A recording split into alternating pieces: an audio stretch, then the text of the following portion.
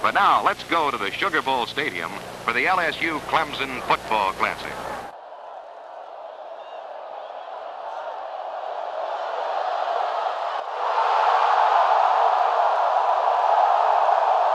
Third down, 11 yards to go. Mathern has the ball. He fumbles. Bugler recovers for LSU. It's no gain, and the game is over. That's it. LSU has won. The Tigers of LSU 7, the Tigers of Clemson nothing. And Coach Frank Howard of Clemson extends his congratulations. The Silver Anniversary Sugar Bowl Classic is now history. He stands on his own 28. He gets a pass from center. He boots it and gets another nice kick away going way downfield. Billy Cannon watches it bounce. He takes it on his own 11. He comes back upfield to the 15, stumbles momentarily. He's at the 20, running hard at the 25, gets away from one man to 30, still runs at 25, at the 35 to 25. He's down to 50, he's in the 40. He scores! Billy Cannon raced some 89 yards for a touchdown. Listen to the cheer for Billy Cannon as he comes off the field. Great All-American. The ball is on the 2-yard line. Left half by flanker. Elmo is the quarterback. He takes, he fakes, he's running hard. He's hit right on about the goal line. He does not score. He does not score.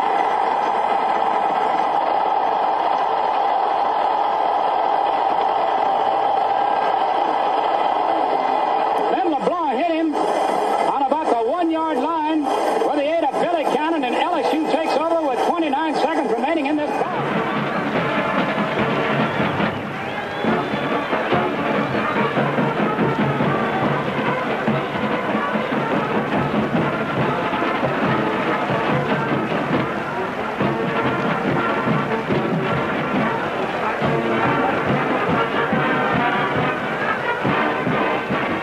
LSU 21-yard line. DePoyster tries a 37-yard field goal, but the ball is blocked by Michelson.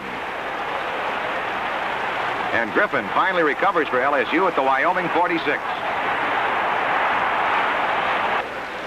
2nd and 7 for the Cowboys. Toscano fakes, drops back to pass. He throws to Huey. The ball bounces off his hands, and Griffin intercepts for LSU at the Wyoming 34. He returns 2 yards to the Cowboys' 32-yard line. 2nd down, goal to go now.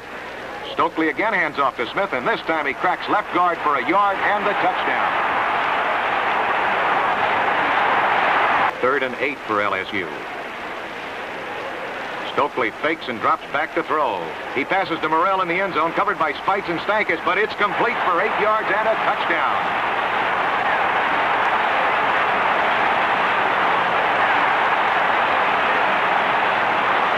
2nd and 10 for Wyoming. Toscano hands the kick, and Kick is going to pass. He throws intended for Huey again, but is intercepted by Youngblood on the LSU 36-yard line.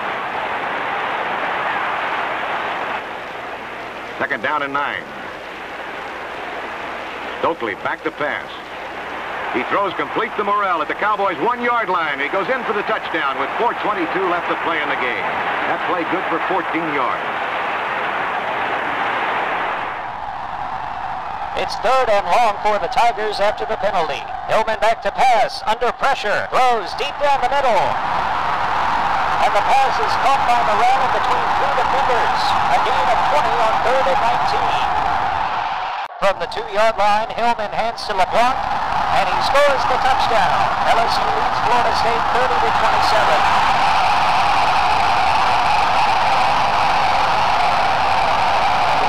36 could be a passing down.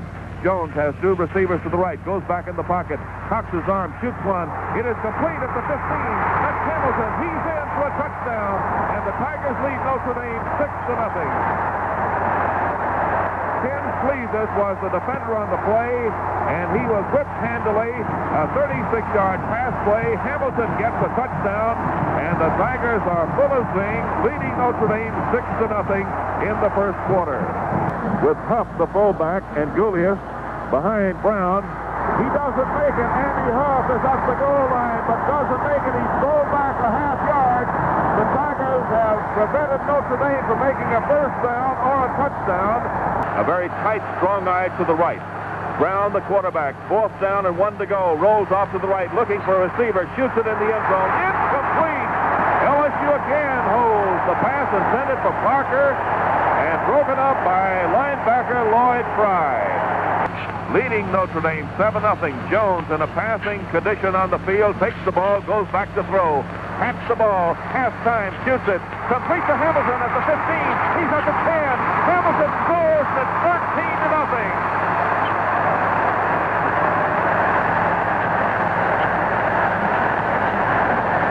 Defensive end for LSU, the wishbone, and here's Brown passing off it, looking for Gatewood in the end zone. It's intercepted by the Tigers in the end zone.